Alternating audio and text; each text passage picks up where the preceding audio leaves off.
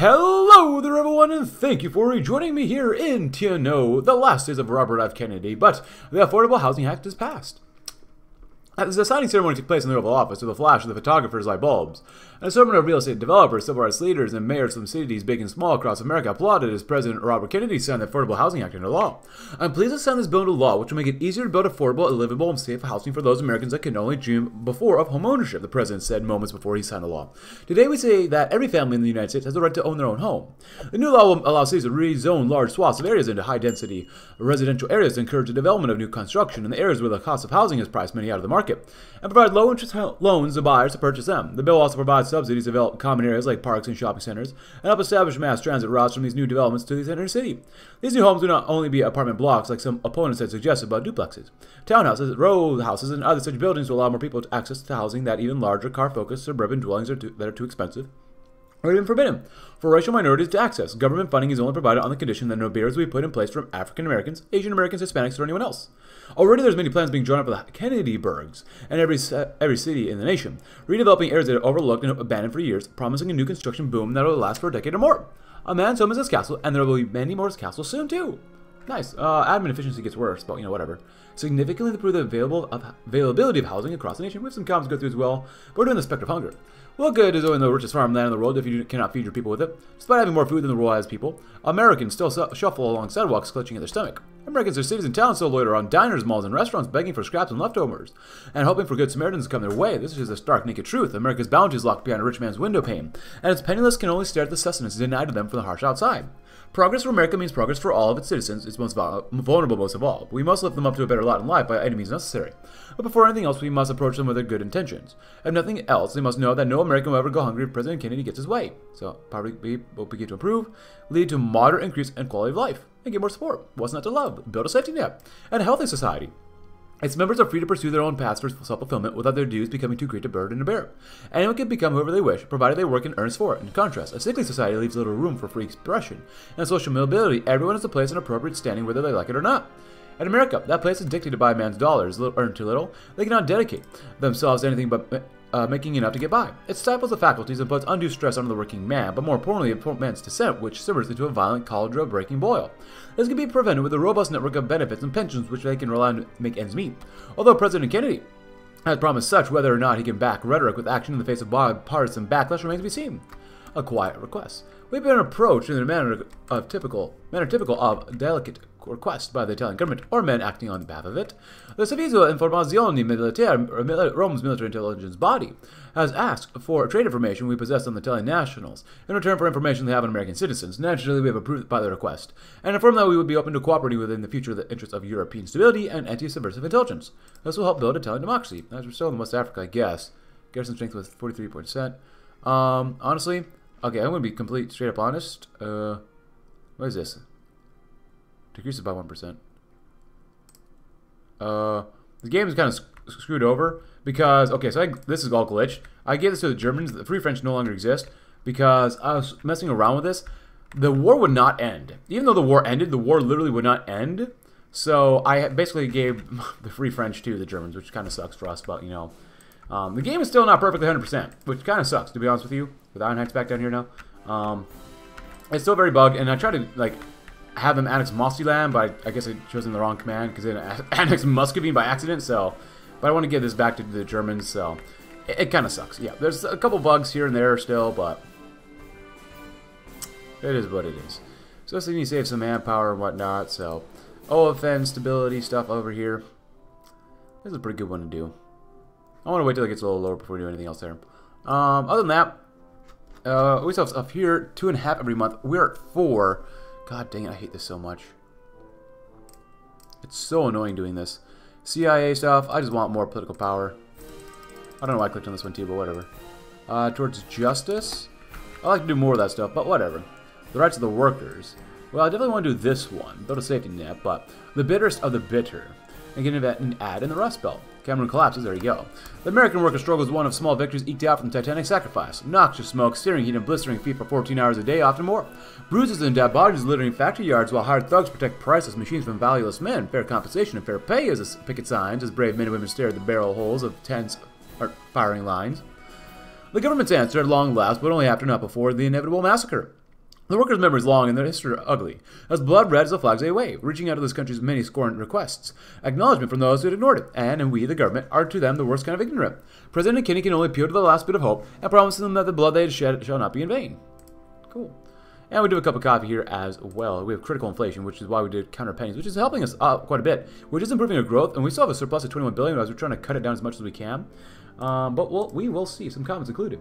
There might be some CIA operations that you can do to get support in the United Kingdom so Himmler doesn't lose, but the person says it's been a while since I've played TNO in America, so it might be wrong. Someone else says, I wonder if it's possible to get $1 trillion in GDP as RFK. It's possible apparently as Harrington, which is really cool. I should play as Harrington again sometime. Well, can I actually play as Harrington again? Huh. Work begins at a new bill. Pretty normal, isn't it? Invest in administration. Yeah, that'd be good to do.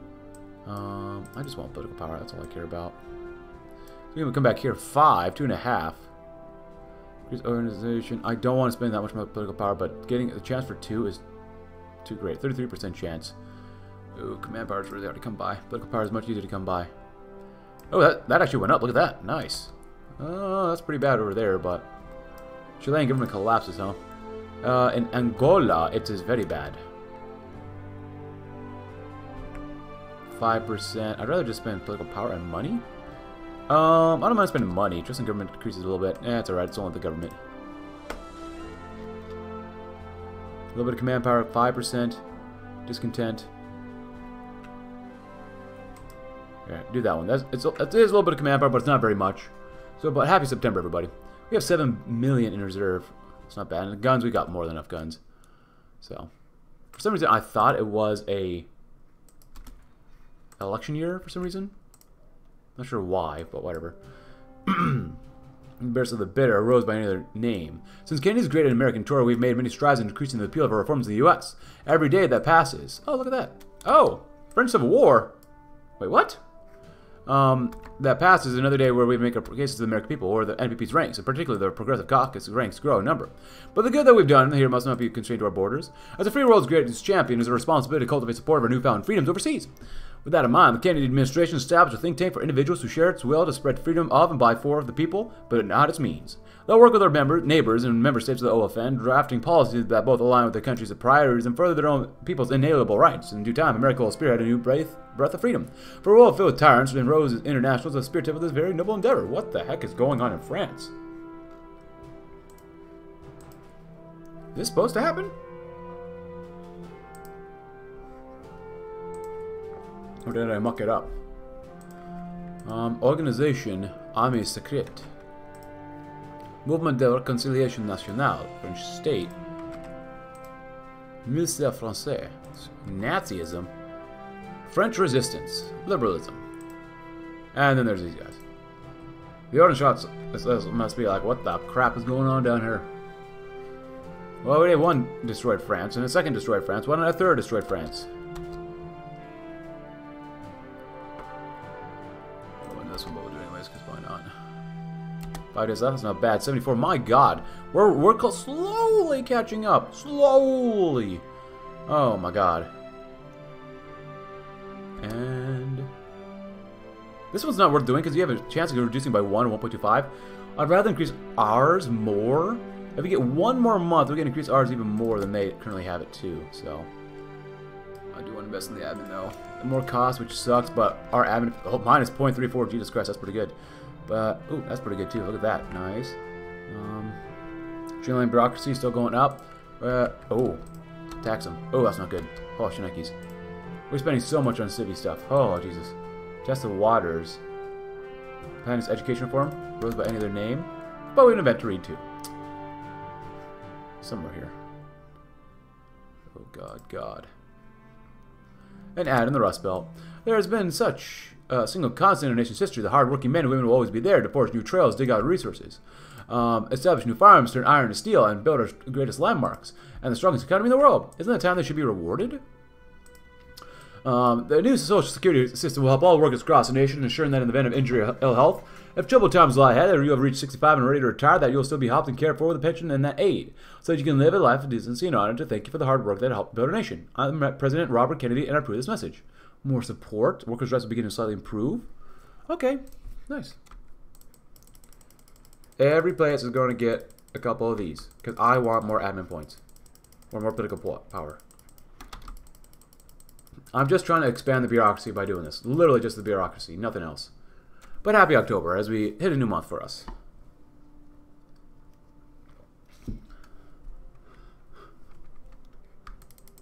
Every single state is going to get one of these. Just like nuclear reactors, we'll rebuild those next too. I love conflict in my war games. Fuel silos, thermoelectric plants, sure. Thermoelectric, yeah. Nuclear reactors. Oh, you know what? Let's take these off. That's nice and all. Yeah.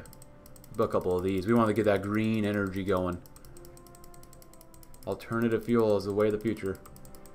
Well, alternative until it becomes the non-alternative and becomes the main power source.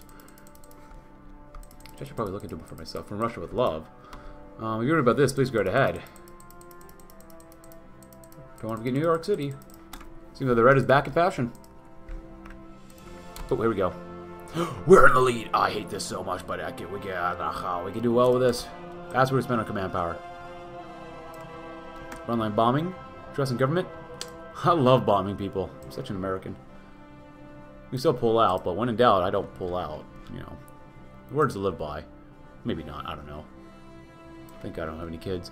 Fight for the schools and workers. We could, but we got to save our PP. We don't have enough. 13 billion is not enough. 140 billion is not going down fast enough. Oh, but you know what?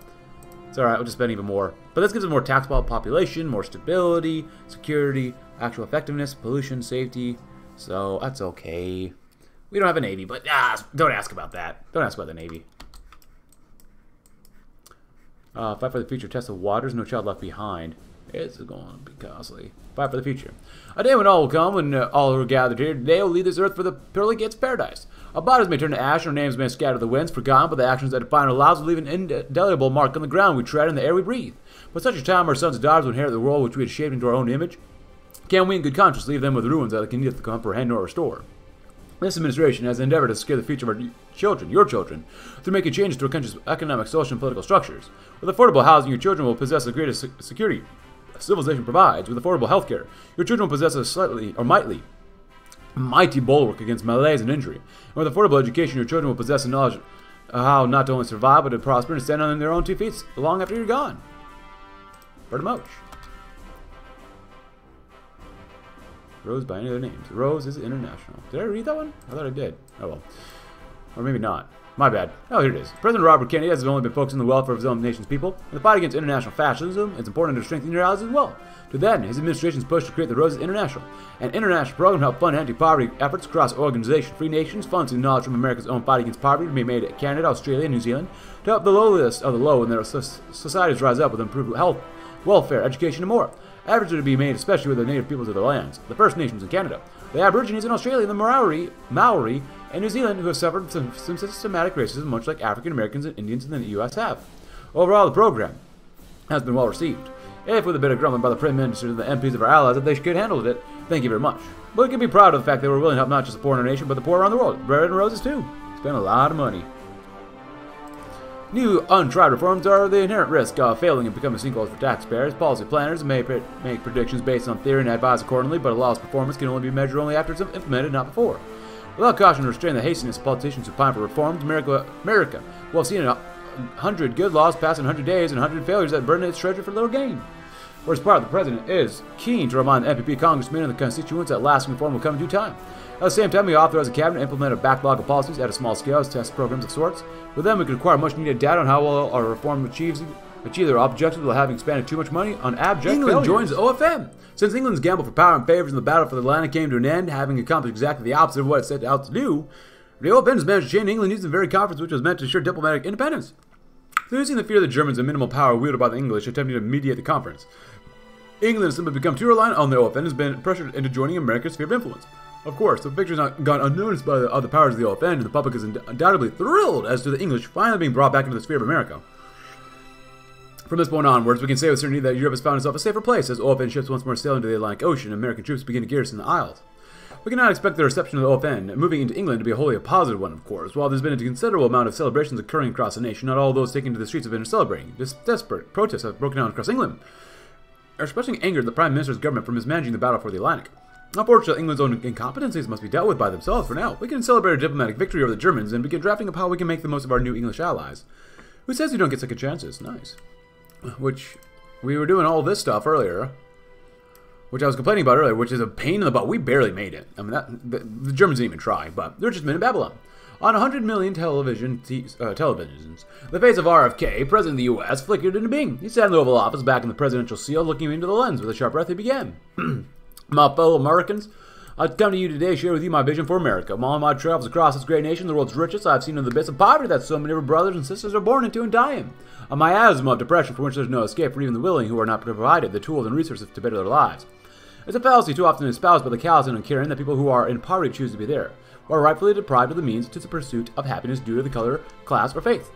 When an American denies to extend a helping hand to his fellow citizen, he denies America. Some are happy to turn their heads or to snatch crumbs out of the mouths of the hungry, but I will not stand idly by while American children starve, while American women die in childbirth, while American workers are paid too little to support their families. We're better than that. We have the means to lift up every American out of the depths of poverty, and I intend to make that beautiful dream a reality. In the coming years, my administration will dedicate itself to the creation of innovative new agencies and programs to provide much-needed welfare to impoverished Americans nationwide. We shall not rest until every American is provided the means of their life, liberty, and the pursuit of happiness. Those three unalienable rights have been denied to all too many Americans. Thank you, and God bless the United States of America. In his darkened mansion, a man watched the president's address. As Kennedy finished, his wrinkled, spotted hand lethargically reached for the receiver of the pristine white telephone sitting beside him. He dialed the long, familiar number and listened to the dial tone. When it finally connected, he said in his scratchy smoker's voice, "We've got to do something about this guy." Oh boy. Community action. Successfully implementing laws requires the willful participation of local communities and their leading figures. The importance to the lasting impact of the president's reforms cannot be understated. In fact, the result of many of his programs suborns itself to the extent in which the community enforces them. Those who look favorably at President Kennedy's policies will not hesitate to follow both their letter and extent. Conversely, those who do not will play every trick in the book to keep him from enforcing even the former. Securing their loyalties becomes even easier when they voluntarily offer their own support for this outcome. President Kennedy intends to address their inhabitants, whether in person or through broadcast. His opponents raise comparisons to door-to-door salesmen, but if it works, then why bother complaining? Nice. Ah, yes. So at least that one's done. That's good. Towards justice. I'm waiting for poverty. That's what I really care about here. We're now stable as well, which is fine. Over here, we're just kind of hanging out. Send manpower. Depletion decreases. And that seems pretty good to us. Garrison garrison strength increases too, which is pretty nice as well.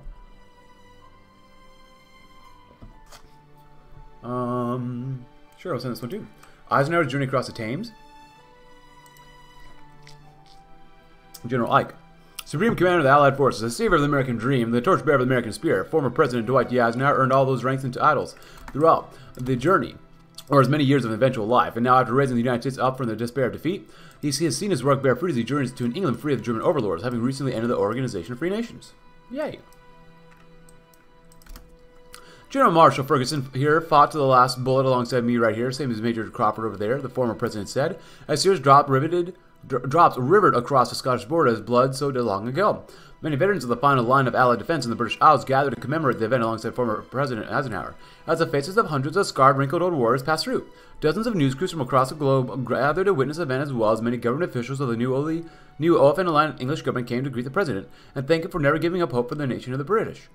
It's been the EBC Nightly News show wishing you a bright light for the day of tomorrow. The beacon of liberty stretches your touch.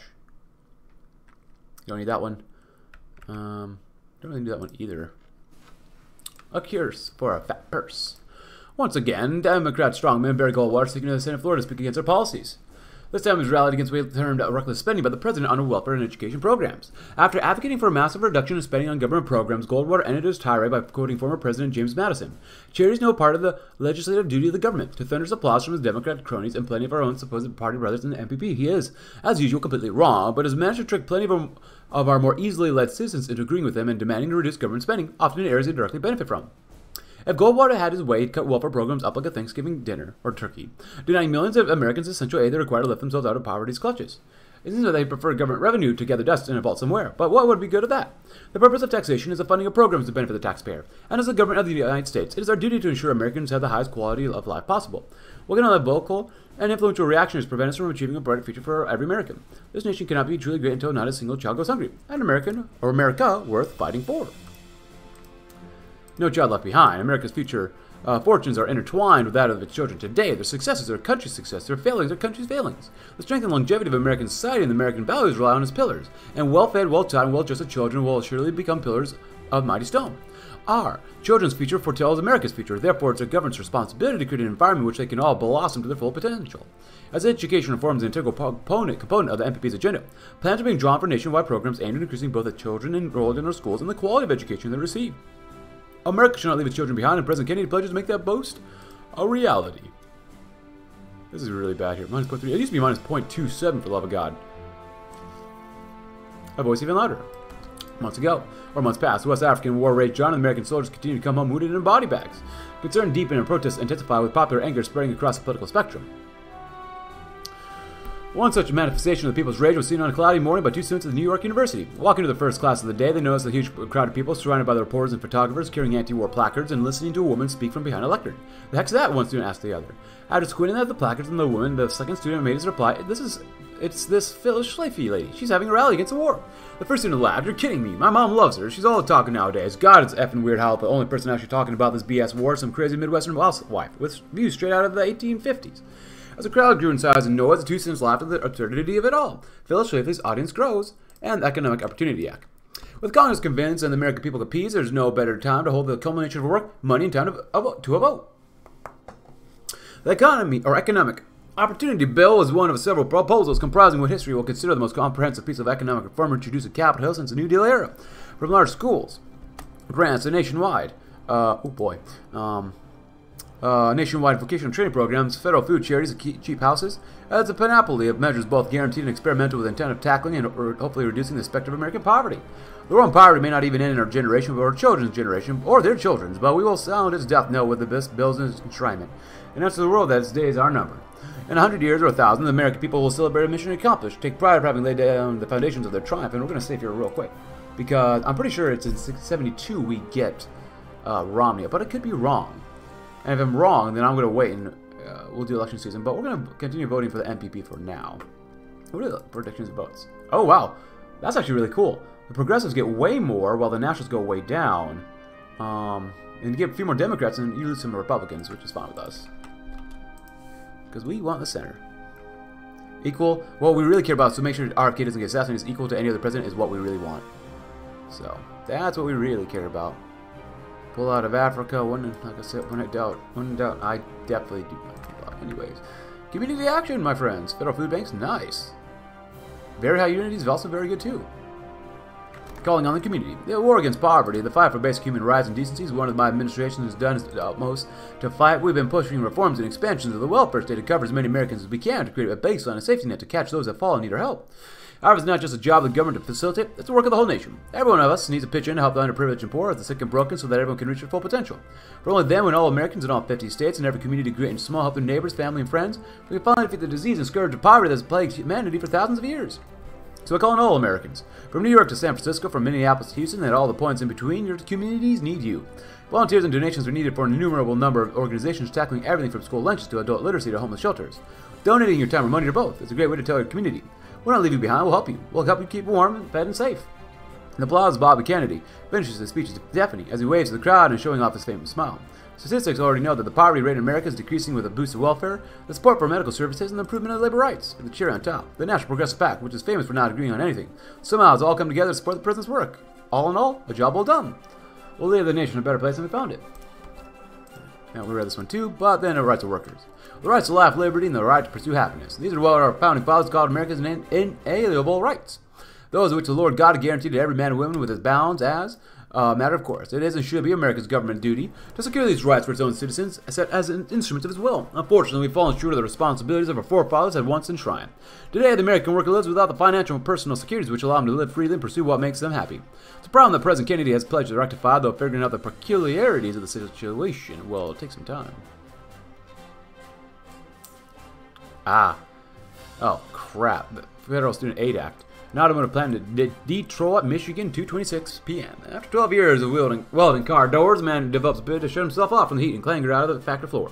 As his body mechanically clears out his duties, Frank Gordon's mind retreated along the obscure pathways of the subconscious to survive the working day in his mind's eye. Frank saw his daughters and his wife trying to remind himself why he endured the ordeals of the factory. It was a hard life, the bosses didn't make it any easier. After a few years of toil, Frank met a new guy to the planet and began to speak quietly to the others about labor rights and that most forbidden topic, unions. Eventually he invited Frank and some of the others to a meeting. This is how Frank Gordon became a communist. Oh boy. Of course he had the nagging sensation that they were just using him all, but all the suits in Washington did was smile and lie.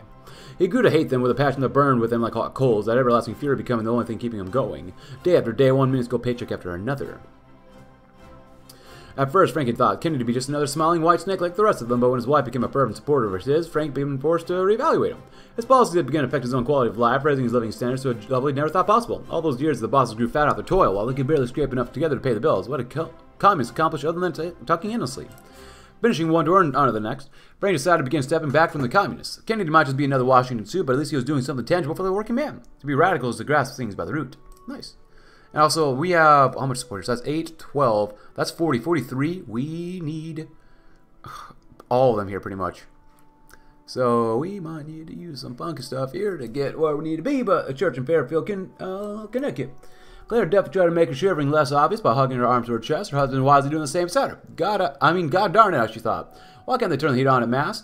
As if that wasn't bad enough, Father Kendrick's sermon today was on the virtue of constancy. Hardly the most thrilling stuff. As the father's words washed over her like gentle lulling waves, she found herself drifting into the vague consideration of the current political landscape. All they seemed to talk about was on the radio were President Kennedy's new reforms, each more radical than the last. It began to worry her significantly. Like everyone else she had known, she'd gone all in on Kennedy back in '64. It's not like she hadn't wanted a liberal president, but a lot of his recent policies seemed to be declared a bit to the left, extreme even. Clenching the jaw to stop her teeth chattering, as Father Kendricks droned on, Clara wondered how many others in the congregation felt the same way. They weren't fond of segregation or authoritarianism, but a lot of President Kennedy's recent policies seemed haunted by the specter of that most abhorred thing by all American suburbanite, socialism. Mulling it over, Clara decided it had been a good run, but having a Catholic in the White House might not be worth Kennedy's apparent turn towards the radical. What they needed was a liberal, moderate president. Emphasis on moderate. Sighing through her nose, she wondered if the next time she was at the ballot booth, she'd have to commit the ultimate Irish Catholic sin and vote Republican. Huh. The wise man knows not to mess with Tammany Hall. Tammany Hall? Implementing public pensions. It will lose support from unions. Oh boy. Federal minimum wage will gain support. We're gonna go radical. In principle, the fruits of a man's labor blossoms and ripens to their sweetest as he ends his working days. Saving smart and wise investment will guarantee that he can spend the twilight of his life enjoying to the fullest, bliss accompanying him until he breathes his last in warm comfort and warm company. While this holds true for America's money, the same cannot be said for America's money less. One must plant seeds before being able to nurture a fruiting tree. After all, and what are our underclasses but sharecroppers who sow seeds bearing only their landlord's name? To the President, the solution is simple. Public pensions which guarantee a portion of the worker's check to a deposit which will receive upon retirement. In time, the deposit will grow to a healthy extent, enough to sustain their owner's needs until their inevitable Federal Student Aid Act passes. President RFK, surrounded by the student and teachers at Strong John Thompson Elementary School in Washington, D.C., just a few blocks from the White House, has signed the Federal Student Aid Act to applaud as news cameras and photographers record the event for posterity. Today, we say that all American students deserve the chance to learn and grow, to become well-informed, smart, and intelligent adults of tomorrow. They'll make America better than ever. The doctors, teachers, artists, inventors, and leaders of tomorrow are in our schools today, and we must do all we can today to make it tomorrow even better. The FSA Act will set up a new baseline standard for primary and secondary schools in America in mathematics, English, history, science, civics, and more. The federal government will provide money to states and school boards that, due to financial reasons, are unable to raise their schools to the new standards in hiring teachers and expanding classrooms to promote equality of education across the nation. Other aspects of the law include funding for newer and safer schools, penalties for school districts that fail to integrate the schools, and establishing a nonpartisan committee to standardize textbooks across the nation. While education groups and civil rights organizations are really pleased with FSA and their equality and standardization edicts, many states' rights proponents are angry at the law, which is pretty much stripping the local control over education that has long been one of the most important roles of the states. While most of the articles of the law are only those for school districts that require the funds and are opt-in, the need for money in many poor states will force them to compromise on their beliefs in order to get the money they need to operate. Nevertheless, the FSA will soon make America one of the best educated nations in the world. An apple for every teacher, a chalkboard for every student. Also, I might not actually be able to get Romney in this campaign, I just realized, because of the way we're campaigning. So if we don't get Romney in this campaign, I'll try my best in the next TNO campaign to get Romney, so I really, really want to try Romney out, so keeping it we haven't. Invest in administration, there we go. Do that one too. So my apologies that we're not going to get Romney in this campaign, but we're going to play as Romney eventually. I promise you that. I absolutely, oh my god, that's not good enough. Oh, we don't have political power, no wonder. Oh, deficit. Great. Uncle Sam's benevolent gaze. It was a strange time. The power plants and the water processing facilities had been bombed to dust, but they'd still been rebuilt. The mines had collapsed and been shuttered, but they were clear and open. The shops had been empty for anything potentially useful for the war effort, but they're now full of shiny new goods available for purchases. The only thing that seemed to change were the number of American flags, and of course the endless stream of wealth and resources pumping out of the many ports of West Africa directly into the New World. Ironically, some might say that there was hardly a change, rather than simply the old reasserting itself. Some raised alarm, voicing concerns that Americans had simply arrived to become the new colonial overlords in place of the French, the British, and everyone else. To this they were pointing to page after page to prove otherwise. The peoples of West Africa waved their own flags, singing their own anthems, fought their own armies and for their own land. It was merely that American companies, having arrived originally to serve their fellow countrymen in arms fighting for freedom, also now wished to cater to West Africans. Having better technological capabilities, they rebuilt infrastructure, vital service generation, and healthcare facilities to better standard than before. What was there to complain about? In a forgotten office in the Free French government, occupied by a subdivision of a subcommittee of the Native Self-Government Group, a solitary figure began reading economic data prepared by the American Electric Power Company regarding key deliverables and vital resource structuring. Scattered through the endless jargon, excessive technical data was one of the overarching themes, tracing the ownership of almost anything in the region from public utilities to private companies and to land, usually resulted in a land that moved further and further away from the African coast and closer to the land of the free. For our eyes and under our noses, the West African infrastructure will make it easier to exert influence into the regional economy. Because, my God, we need it. Plus 14, huh? Again, this is a very progressive campaign. Let's go back to commitments. Probably not. Anything else here? Nope. So we're doing that too. Rights of the workers.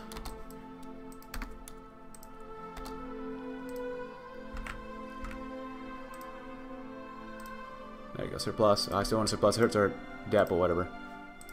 Death of Salazar. Campaign for support. This administration is operating in full understanding that it will hold itself to the needs of the people. We do not function without a mandate from those who had and not voted for us in November '64. Any act we undertake must have the support of a good majority of Americans. Unfortunately, so many remain doubtful, even hostile to our platforms, as a wide assortment of reasons. A weak mandate inevitably leads to weak government, and in turn leading to undoing of what is thus far accomplished. To prevent such a scenario, White House strategists have planned a comprehensive information awareness campaign in the coming months. It'll involve everything we have at our disposal: media outlets, loyal pundits and personalities, grassroots activists, even the president himself, addressing the American people's concerns in person and on the airwaves. With this comes the hope that more Americans join the NPP's ranks, providing the administration with their full support of its legislative agenda. Increase popularity for the bill, poverty will get better too. Planning sessions with Guy. The VP and the P have been talking for hours in the Oval Office, trying to plan the next step forward. However, the reality of the divisive and fractious politics within the National Progressive Pact, especially in the center faction, have been complicated matters. While they almost universally support Robert Kennedy as president, the two wings have their own interests and policy goals. While often allied on many issues, a few conflicting points are just that much harder to deal with. On one end, you have the union guys, labor leaders seeking to expand the power of workers' unions in the face of the big corporations and hostile moneyed interests, protecting and increasing the rights of collective bargaining, safer working conditions, and job security. On the other hand are the social welfare proponents, seeking to strengthen the safety net to catch those that fall through the cracks, tackling poverty and homelessness, and giving every American the chance to make a decent living, usually through the higher taxes on the rich. The problem is that it's darn near impossible to push both agendas at the same time, partially due to the opposition that will come from those rich and powerful fat cats that are to keep their power over their workers, and their vast fortunes away from those that need it. So that leaves the president with two options: either focus his political capital on trying to boost pensions for the public and private sector that will help unionize workers, or to increase the federal minimum wage to help those stuck on the bottom of society. Well, they're both good sides and ideas. Only one will be able to get through Congress easily, so which are we going to piss off this time? 6 of one, half a dozen on the other. Okay, that's a good campaign for support, of course. See with Chavez. Nowadays, one cannot speak of the American labor movement without mentioning Cesar Chavez. The Californian labor leader's renown has skyrocketed since the national strikes have passed, having won the hearts of millions with the steadfast defense of their rights and just dues. Poor farmers in both the same state and across the country utter his name in the same breath as the Lord God, thanking him for the protection of united farm workers bestowed upon them and the tens of thousands of others. The administration cannot negotiate in good faith with American labor without approaching their representatives its technologies. For much of it, Senor Chavez is nothing less than a blessed idol.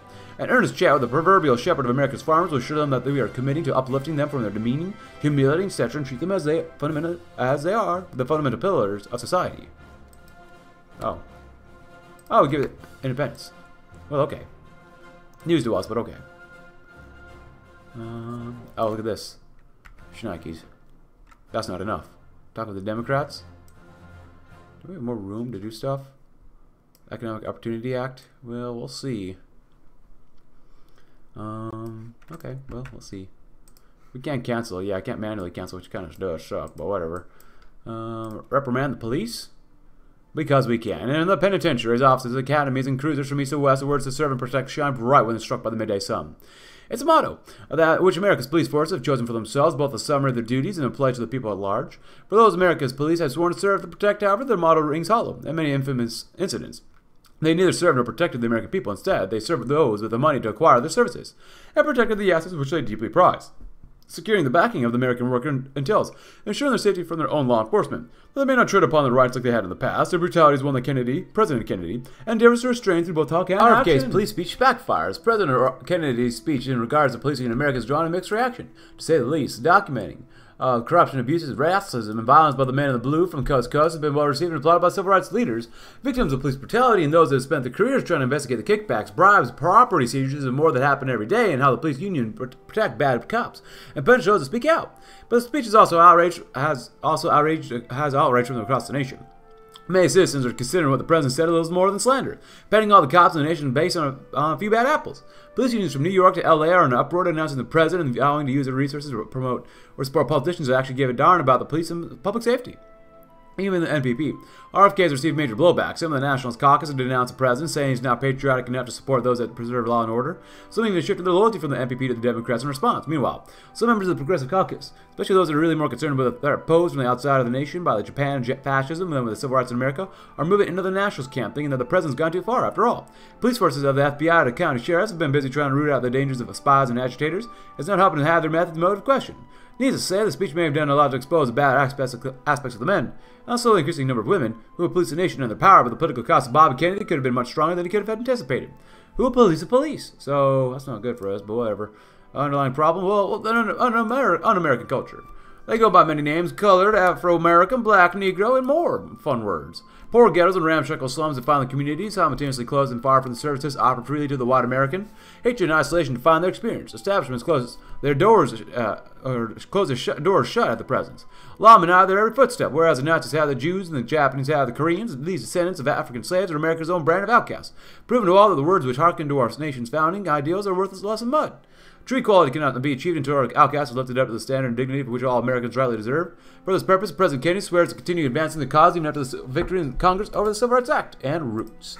Feeding my family on a factory wage? Get real, John. How the heck am I supposed to do that when the boss is in a suit, spending all in the swanky penthouses in New York? Well, the only thing I can rely on is in the army. And they don't pay him all that much either, but I'm glad he's in Australia. I don't know how it's going to tell him if I saw how rough things are getting in Michigan, of course. No, you didn't hear it from me. Can't speak honestly these days unless you want a social crucifixion, but it's a darn shame where the country's going. I'm supposed to be one of those better ones off. I have a car limousine, or a house and a vacation, but F me. Those uppity hippies and welfare babies act, I'm going to be paying for the breakfast, lunch, and dinner. Sometimes we baptize adults at church, symbolizing joining a wider community of believers in God. Now, I wonder if we baptize anybody, who would we welcome? Who would welcome them? The pews empty out every year, and children turn their backs on God for rock and soul, and the politicians aren't helping either. Sometimes I think they encourage godliness, of course. They used me for a war no one remembers. I went to war thinking I'd serve my country in freedom and ended up with an arm gone and a discharge letter to remember me by. I don't regret serving with honor, but I regret being used by those with none. If Ellis Lifty understands that. What else we got around here?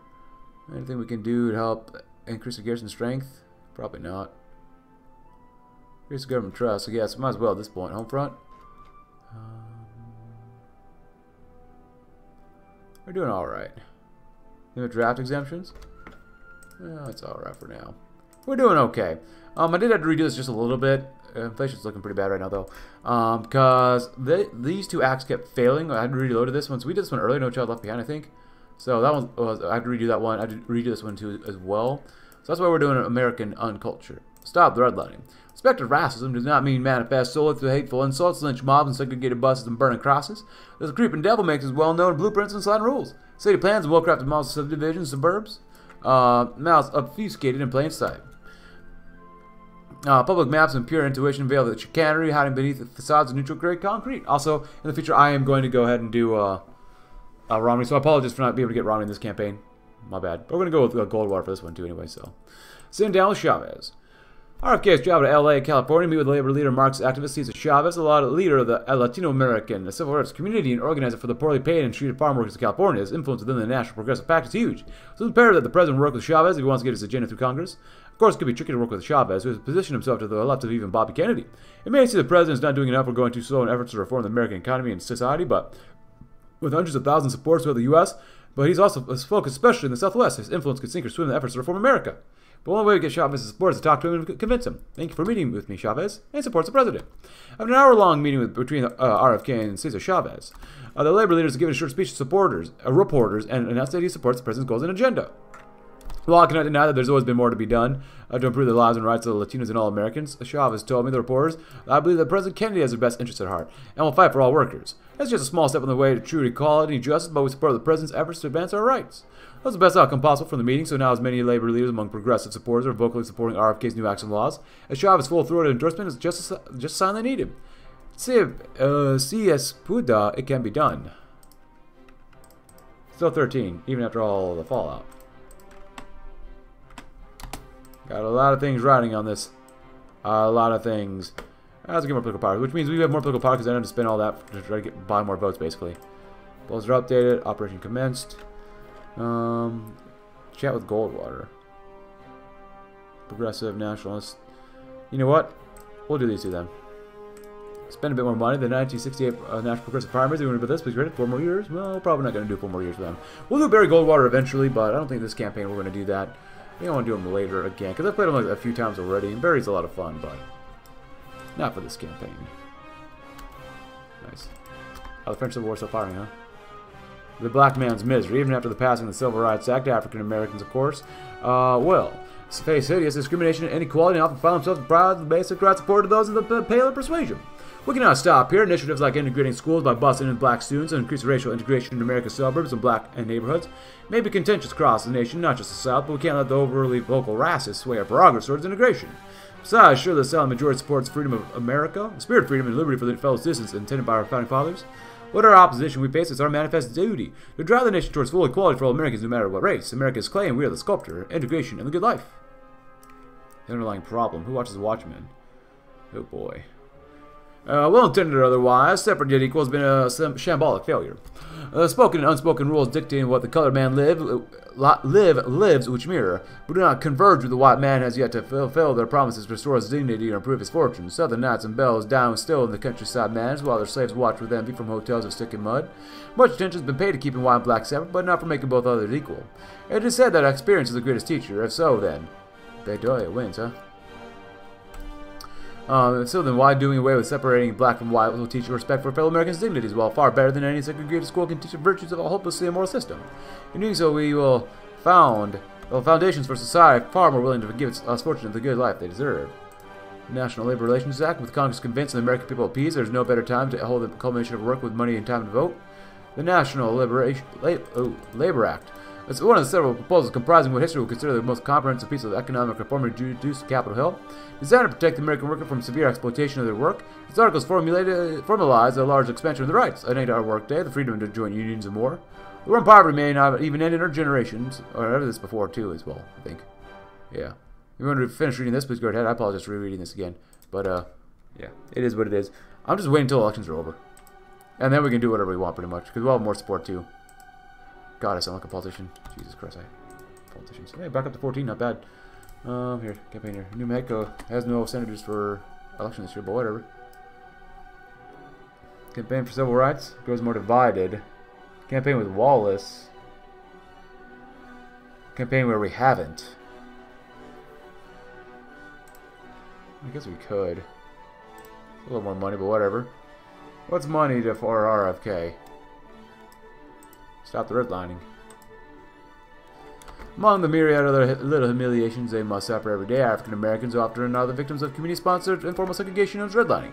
The custom of white people preventing blacks from settling in certain areas, enforcement of interracial ghettos by refusing loans, charging exorbitant interest rates, and engaging in discriminatory banking practices. Redlining is a time-honored tradition of homogeneously white areas whose white homeowners want to remain so. Needless to say, it needs to be stopped if we want to properly integrate America's towns and suburbs. Restricting redlining will be very popular with business owners and bankers, as well as the wider white population in general, but the unpopularity of our policies has never stopped us from trying to do the right thing before. To deal with the redlining, of course. We could either do what's right and go hard on banning the practice, erasing every loophole, or we could try to preserve some of our political capital and put some small but meaningful restrictions into place instead. The reactionaries won't be happy either way, but if we compromise, we might be able to avoid that outrage for once. Erase it boards forever or what? Err on the side of caution? I don't think so. I'm not here to be cautious.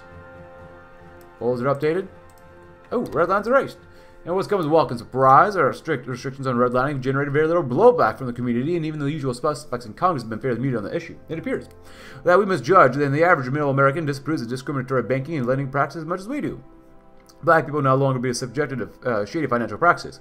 They have kept them in the ghettos across America and will face significantly less pushback when they attempt to settle in historically white communities. All in all, we've been able to remove one of the biggest obstacles to the racial integration of America's neighborhoods, and for once doing the right thing that wasn't painful at all. And thank heavens for that. Everything will get better. Wow, minus 0.36. That's not bad. Alright, so that's over too. That's good. Don't want any rights in mock campaigns unless they're really beneficial for us. What else we got around here?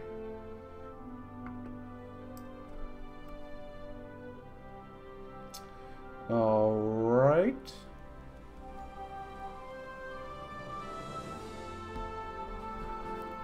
They run a campaign, eh? Great. Calamitous campaign. Oh, that really hurts pretty badly. +9. That's not good. That's pretty bad, actually. We need more than +9 or to iron.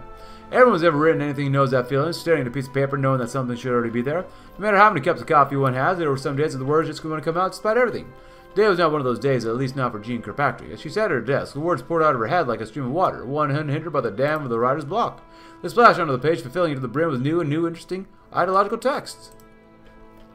Well, calm new is a bit of a stretch. Refined would be a better word. Reforged, maybe. Kirkpatrick was taking the raw iron of her hit 1965 essay, Dictatorships and Double Standards, putting it through a fire. She was refining those ideas into steel. She was still working on what form this steel would take. She had so many options, with a book and the ideas held within be a hammer. To forge the organization of free nations into a new, stronger alliance, or would it be forged into a whetstone to sharpen America's talons? Or maybe these ideals be forged into a dagger that would be pointed at the throat of fascism and totalitarianism around the world. Just another question Kirkpatrick would need to answer. She was expanding on the ideas of her essay, which offered heavy critiques of the foreign policy failures of the administration of the National Progressive Pact in 1964. In that essay, she'd come up with and introduce the concept of the Kirkpatrick Doctrine, the idea that aid should be given to authoritarian countries if they are opposed to totalitarian ones. It was this essay that led to her being a common side in congressional hearings and running and winning Virginia's 10th congressional district. The ideas within the essay still needed to be refined, however, and she was doing what she was doing now. That was what she was doing. She'd come up with something good. The fire goes harder. Redraw school districts. What can America gain from a people so bitterly divided that they cannot work together to propel it to higher heights? And the foolish and foolhardily pursuit to deny Afro-Americans their liberty and happiness, the vestiges of slave power nonetheless sought to create, and had created, a deep crevice that separates one America from another, living in mutual animus.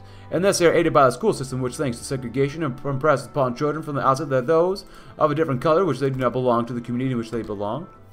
To President Kennedy, the next milestone for a newer, better, and more just American society is a thorough redrawing of American school districts. It's a task that will take generations, but integrated schools will ensure that the bonds between black Americans and white Americans, once severed by a growing chasm, will eventually heal. So shall America be truly united once again, or perhaps so shall America be truly united for the first time in history. Racism, Southern fried.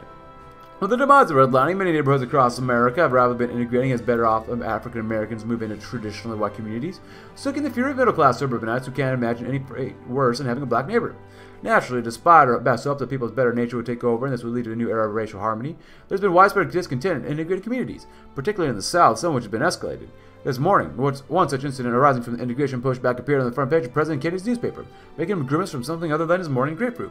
Apparently, a pair of black teenagers whose families had recently moved into a previously red-lined suburb in Atlanta attempted to order lunch at the local greasy spoon diner, and the owner, one less dramatic, refused to serve him and asked him to leave. Despite this obnoxiously being illegal since the passing Civil Rights Act, Maddox's supposed right to choose his customers has become Dixie's cause du jour. Maddox has already appeared on several right-leaning southern radio stations, bemoaning the sudden change in his community's demographic makeup. We have to respond as quickly before it spirals out of control to make it publicly known that the regressive racism of Maddox and his ilk has no place in modern America. However, despite being a thoroughly unpleasant man, Maddox has gained a strong measure of support from the southern whites and reactionaries everywhere. We could formally prosecute him and make an example of the risk of stoking the political fire, or we could give him a slap on the wrist and make our disapproval known without starting a fight. Throw the book at him, it's going to all explode in our face, broken. So I saved because I want to do this one and see where we're at. Because I don't want to piss off too many people just yet. Because right now this is not looking as good as it should. 9 is not good. This goes down, which is not bad. Increasing support from everyone else is not bad either. A cheeseburger with a side of intolerance. As we expected, prosecuting Maddox for illegally denying service to his black customers has been highly contentious. Radio demagogues and the right-wingers of Congress have been hollering all week that we're being cruel and unjust, pushing the angle that Maddox is a victim of the federal government punishing average Joes for setting the rules of their own businesses, apparently willfully ignoring the fact that denying service to someone based solely on the race is just as legal as any other crime. Unsurprisingly, the South is in furor over our treatment of Maddox, and we're also getting a fair amount of grumbling from the more prejudiced whites north of the Mason-Dixon line. Nevertheless, this was the right thing to do. People need to understand that integration is a feature and they need to accept it if they want to do business, despite the blowback. At least African Americans know we're willing to go to bat for them, even at a political risk to ourselves, so hopefully the trust we're building up with them will prove worthwhile the ballot box. Integration is here to stay, get used to it. Education, unprejudiced. The president looked out across a dozen of assembled journalists, notepads and tape recorders in hand, and into the artificial eyes of the TV cameras. Gathering resolve, he took a deep breath and began. My fellow Americans, I came to you today to speak on one of the greatest injustices facing the nation today, and that being the equality of education faced by many of our citizens. In this modern age, African Americans still lack many of the resources and opportunities provided to their white brothers. This should not be so. The great nation was founded by men of many backgrounds and cultures, who came together to create a common bond between them all, to create a nation in which all could have the same rights and privileges, and could enjoy freedom and liberty without impediment. America was founded on the principle that all of its citizens would be free and equal, and the freedom of all of our citizens is diminished when not all Americans are equal. Are we to say that this is the land of the free for all those but with black skin? From now on, when some of the less enlightened say that black children should be excluded from white schools, we'll respond with those only no. In our ongoing fight against injustice, we'll promote the integration of schools across America so that all of our nation's children are privy to the same essential rights and opportunities. The press pounced on that like hyenas on an injured gazelle. Knowing well full that discussion of integration would stoke the flames of the controversy, nevertheless, Kennedy felt himself prepared for all that might follow. Whatever happened, he knew that he was doing the right thing. America's changing and all must change with it. Still 9. Alright,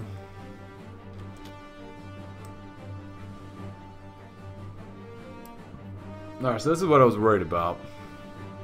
No room for support. Well, that's why we're going to do this one, just in case. And nationalists as well. There we go, that's better. So that's 40. 50. We're out of political power. As long as we have 50, we should be good, right? 40. 50. Out of 98, so we should be good. And we have the VP, so we should be able to pass it no matter what. If not, I'm going to be kind of pissed. This is why we saved up our political power.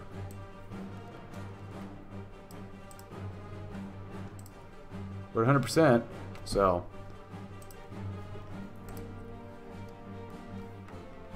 getting more progressives on board will be better for us too. Surplus, good. Oh, that hurts us a little bit. Still, the campaign's not bad.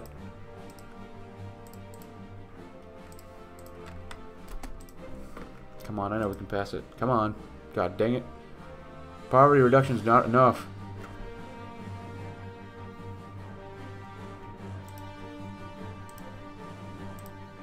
Hey, plus 10, I like that too.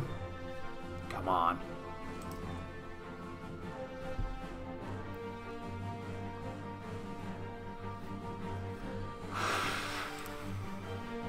Come on, come on. It fails, what do you mean? Okay, this is definitely bugged. If you want to read about this, please go ahead. I'm not going to accept this result. That's complete crap. We had 50 senators on our side. That's complete crap. Crapperoonie. So, it's close to the election, so we'll probably do one more focus. We'll probably do redraw the school districts just in case first. So that'll be good to do. National Ethics Commission. That's not bad to get more daily political power. It does increase the cost though. Planned suburbs. We'll probably do un-American institutions. The Federal Bureau of Investigation. Central Intelligence Agency. The National Security Agency. In theory, these agencies comprise the arm of America's law dedicated to the shield of the country and citizens from threats both foreign and domestic. In theory, this tried and a plethora of others are the eyes in the dark which watch over America while she sleeps, a protective gaze that gives much but asks for little, and whose honest, dutiful, and law-abiding work is its own reward. Never before has the practice diverged from theory more distinctly than the alphabet soup agencies that form the so-called cult of intelligence, and their zeal to protect America from the threats both real and imagined. They have trampled upon the rights of the very citizens from which form America's body politic. For the good of the country, something must be done to rein them in. But if you enjoyed the video, leave a like, subscribe if you're new, check out my Discord link in the description below, and see you tomorrow as we continue on with President Kennedy, and eventually get to George Romney sometime on this channel. Thanks for watching, have a great rest of your day.